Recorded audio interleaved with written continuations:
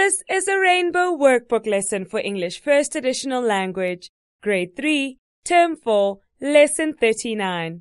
In this last lesson for Grade 3 of Term 4, the topic of focus is on words and sounds and completing a certificate.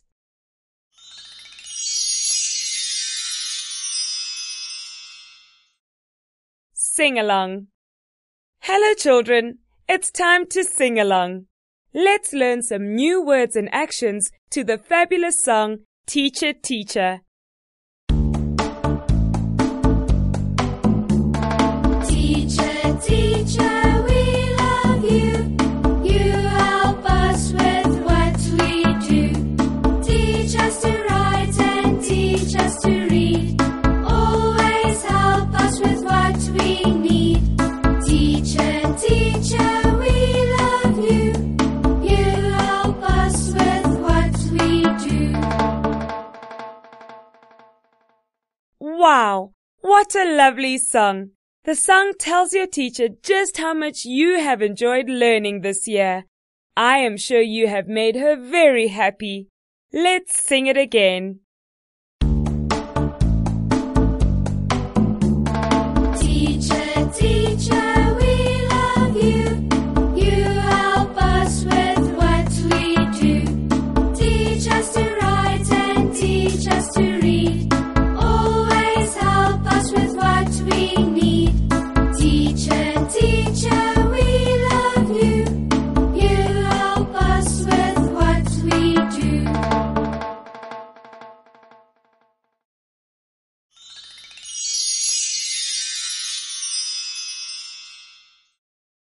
Wordplay. Hello everyone. Today we're going to revise the ch words.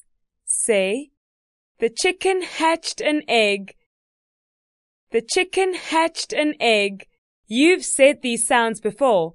I'm just checking if you can hear which word in that sentence has the ch sound. Let's say that sentence again. The chicken hatched an egg. The chicken hatched an egg. Well said. Now tell me which word has the ch sound.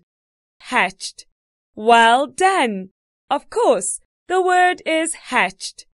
Here's the next sentence. Listen. The latch for the door was broken. Tell me which word has the ch sound. Latch. That was very clear. Latch. Try this long sentence. I have an itch because when I went to fetch the water, I scratched my knee. I will say that sentence again, and this time I will say each word slowly and clearly. I have an itch because when I went to fetch the water, I scratched my knee. Tell me which words have the ch sound. Itch, fetch, scratched. Well done! Itch, fetch, scratched. The words are correct. Excellent. I just could not catch you out. You have remembered the work we did.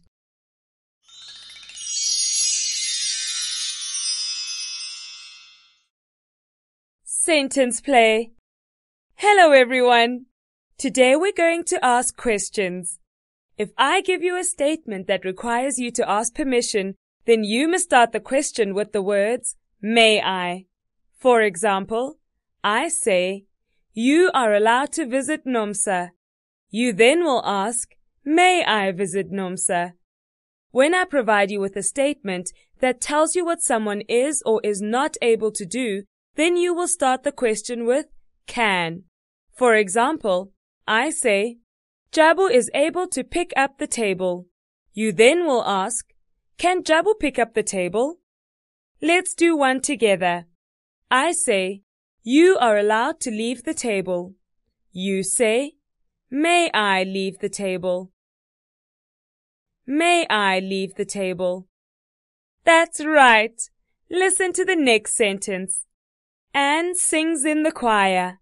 You say, can Anne sing in the choir? Can Anne sing in the choir? That's right. Listen to the next sentence. You are allowed to run in the park. You say, May I run in the park? Good work. May I run in the park? Listen. Sam speaks Afrikaans. You say, Can Sam speak Afrikaans? Can Sam speak Afrikaans? He sure can. Listen. You are allowed to ask me questions if you do not understand. May we ask you questions if we do not understand? May we ask you questions if we do not understand? Of course you can ask me questions. Super work, everyone!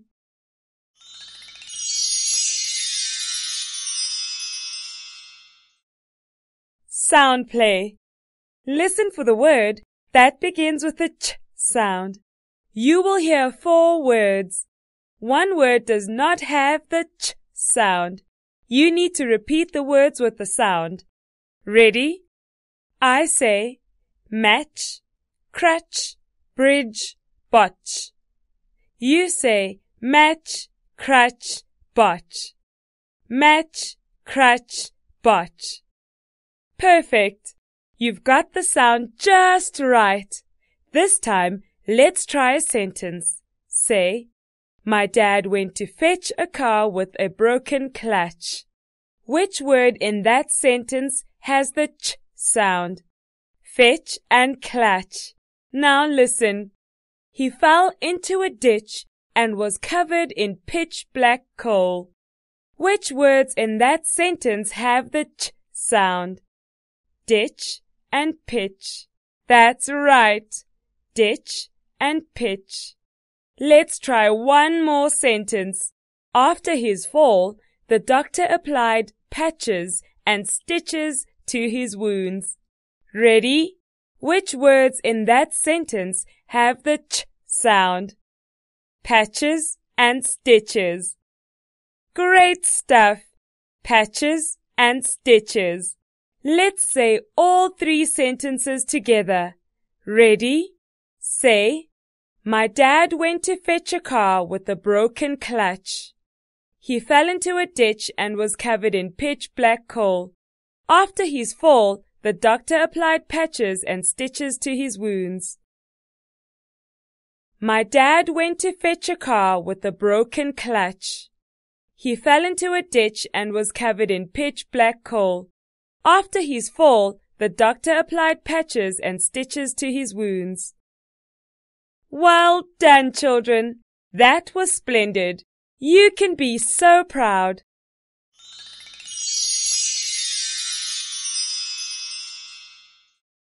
Playtime. Let's play a game called Pitch Perfect. This is a great game to check how well you listen. Listen carefully to the sentences and shout out the word that has the ch sound. When you shout out the sound, you must also say the phrase, "It's pitch perfect." If you don't say the word and phrase straight away, then you are out of the game and you will have to sit down. If you answer correctly, you remain standing. I hope you have fun playing. Let's all stand up to play our game, Pitch Perfect. Are you ready? I will say, I looked at my watch and it was time for lunch. You shout out, watch, and then say, it's pitch perfect. Listen and repeat. I looked at my watch and it was time for lunch. Watch, it's pitch perfect. Great, you got that one right. Stay standing and listen to the next sentence. The witch flew north on her broom. Witch, it's pitch perfect. Super! Children who did not get that right must sit down. Sorry, but you are out of the game. Let's try another one. I could not find a single scratch on my bicycle after the accident. Scratch, it's pitch perfect. Super! That went off without a hitch. Can you guess the next one? Listen carefully. I lit a match in the kitchen. Match, kitchen. It's pitch perfect. That was brilliant. I tricked you by adding an extra ch word. Those clever children who heard match and kitchen remain standing. The other children must sit down. Wow, you are pitch perfect. Wasn't that fun, children? Have fun making up pitch perfect sentences with your friends.